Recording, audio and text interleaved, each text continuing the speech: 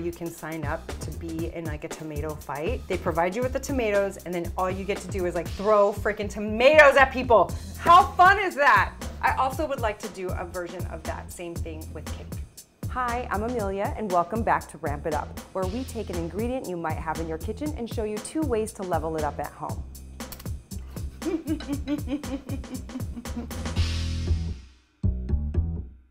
Hey guys, Amelia here. Today we're shooting Ramp It Up from my kitchen. Super fun. We're breaking out of our tomato salad rut and we're going to play with tomatoes in a totally different way. We are going to blend them.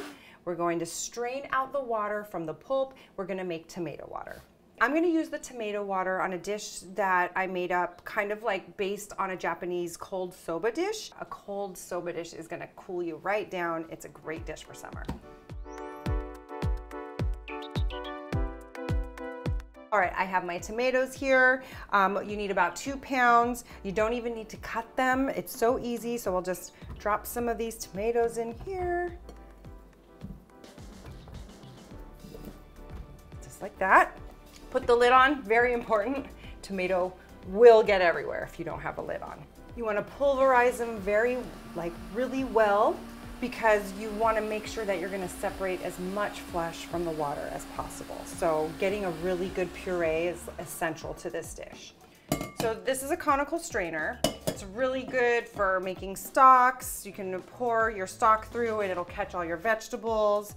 Also good for something like this. This is cheesecloth. People use it for straining extra when you want to strain a little bit more fine than what this will do. Like, this is a very fine strainer, but this is gonna like extra ensure that you're gonna separate the pulp from the liquid. We have our very, very pureed tomato here. My tomatoes are, they smell so good. They're super pureed, and we're just gonna pour it in. You should start to see it come out the bottom. After this part, you're gonna need time. So you don't have to cook. So if you're gonna be making tomato water, you wanna have it cold.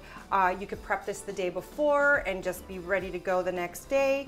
But you'll need about 2 hours to get from this part to the part where you can use the tomato water. And if you say, oh no, what do you do with all this tomato flesh? What a waste. It's not a waste. You can take the tomato flesh, season it with salt, make some pan con tomate, which is a Spanish dish that is just toasted bread with tomato pulp and salt, and it's absolutely delicious. Lots of olive oil too. Don't skimp on the olive oil. While the tomato water is doing its thing, letting gravity pull the water out of the pulp, we are gonna prepare the vegetables for the cold soba dish. So that's gonna be garlic, ginger, scallion, and cucumbers.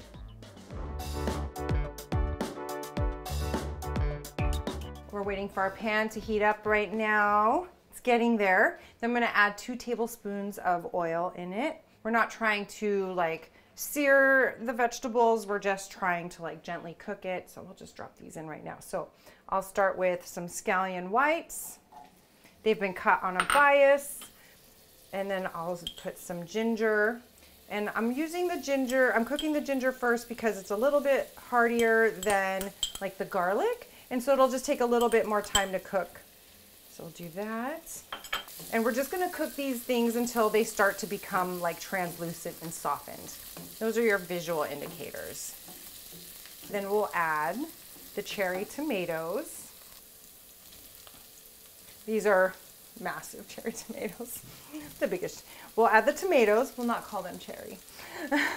And we're gonna cook these until they begin to burst. So we're gonna add also the garlic and all those garlicky flavors, all of the garlicky flavors can make it into the tomato. So it'll be really nice. Just roll those around the hot oil.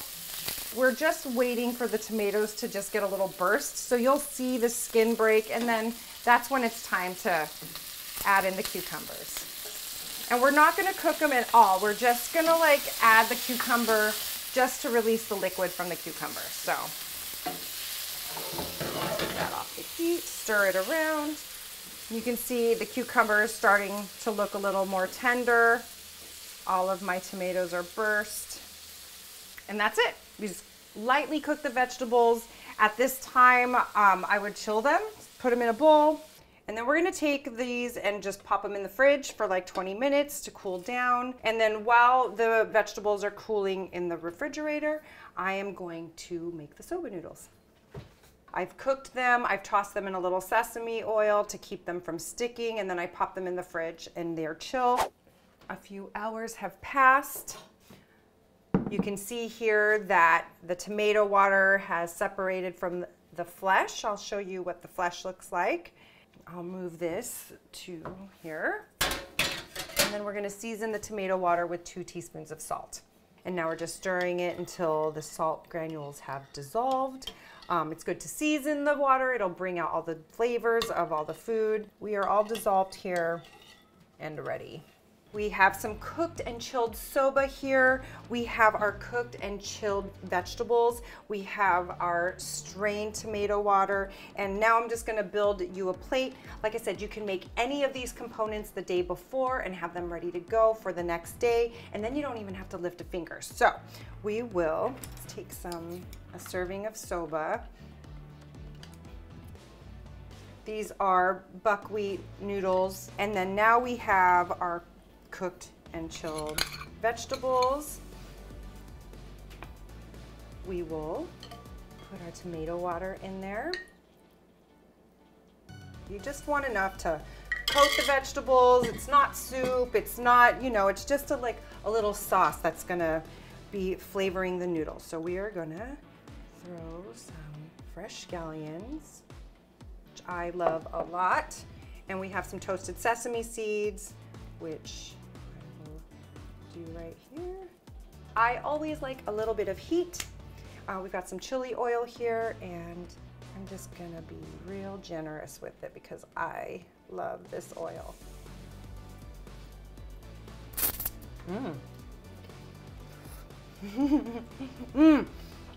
The tomato water is very prominent.